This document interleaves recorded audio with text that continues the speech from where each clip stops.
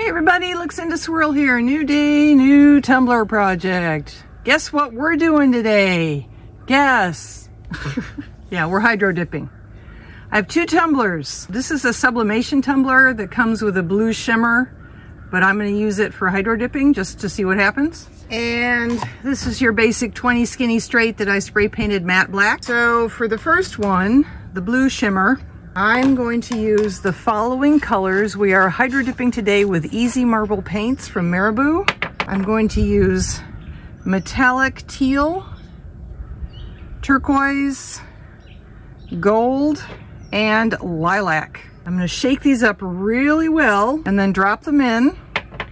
You'll watch me do it. And then once the colors are in the water, I don't have much time. I need to work quickly, so I won't be talking at that point. I'll just be using my skewer to do a little marbling, tack the design to the edge of the bucket, and then in one hopefully smooth motion, I will dip from an angle and twist as I go to get a sort of swirly thing going. After it's under the water, I will break the seal of the paint with my other hand and pull this up. That's so you don't get a second layer of paint on top of what you just did. And then we will clean our water and we'll do the black cup. I might as well tell you this now. With the black cup, I'm going to use, these are all shifting because it's on a black surface. So they'll look really cool, I hope. This is a metallic shifting from teal to silver to red. A metallic that shifts from green to red to gold. A metallic that shifts from blue to gold to green. And finally a glitter that shifts from violet to blue to green. So it'll be all sparkles. Okay, I'm gonna glove up and I'm gonna get going, and I'm not gonna be talking. First I shake the bejeebers out of everything.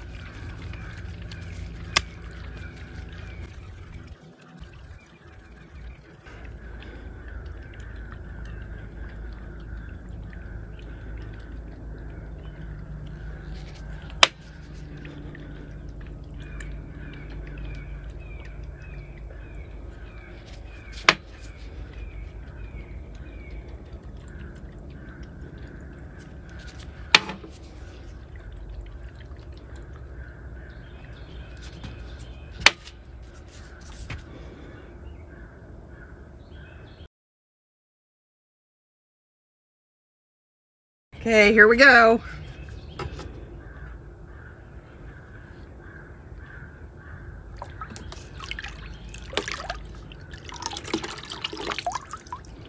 Oh yeah, I like that.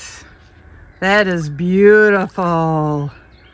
Hot dog, okay.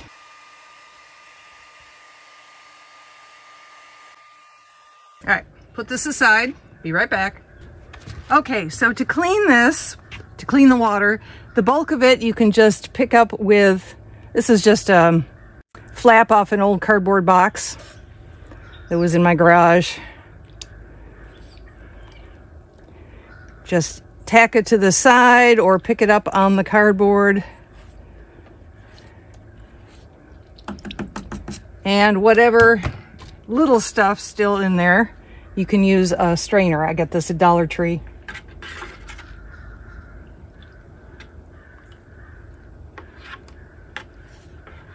Now onto the black cup and the metallics and the glitter.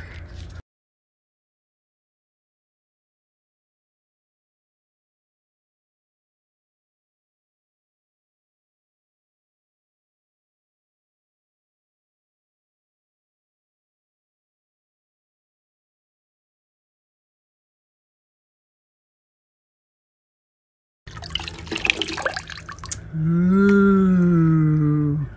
Sparkly, pretty. All right, I'm gonna leave both of these cups to dry and I will meet you back in the workroom.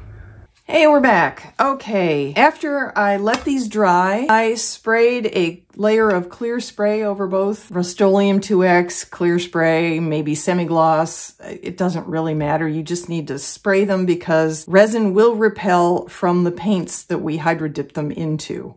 So they need to be sealed. And then I put a layer of resin over both so they are nice and protected. They've turned out really pretty once around for you. And then this one I really love. You can still see the blue base through here in places. The green metallic, all the colors look gorgeous. Both of these make me very happy. And now it's time to put something on them to finish them up. For both of them, I'm just doing sayings. I tried to come up with some graphics and I didn't find anything I liked. So we have this one for here, which is, I saw that by Karma. And this is a layer. It's gold on top of black, although it's sort of hard to tell that.